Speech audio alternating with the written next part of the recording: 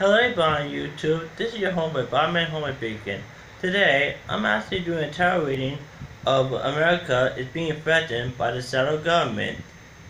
And to tell you the truth, it got me wondering today about if America is being threatened for even a greater evil. And to tell you the truth, I don't think Donald Trump does not play a major part in America, or even a minor part. And these federal governments are really no joke. They're a secret organization that run by a government who happen to go by a political standpoint.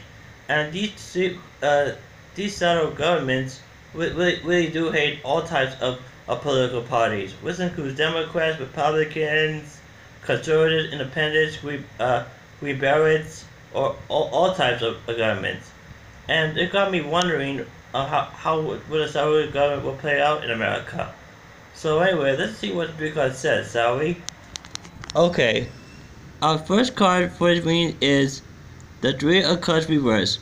This card means that America will have a bad and chaotic celebration with the federal government. Our second card for the reading is the Sun of Pentacles reversed, better known as the Knight of Pentacles reversed. This card means that there's a young man who works for the federal government, and he happens to be very rich and wealthy, but also happens to be very dull and greedy, and also very timid.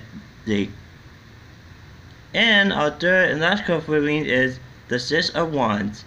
This card means the federal government will not be successful and with their plans. So those are three cards for the reading. Our three cards again is the Three of Cups reversed, the Sun of Pentacles reversed, and last but not least the Six of Wands reversed. So anyway, this is your homeboy Barman Homer signing out. Peace.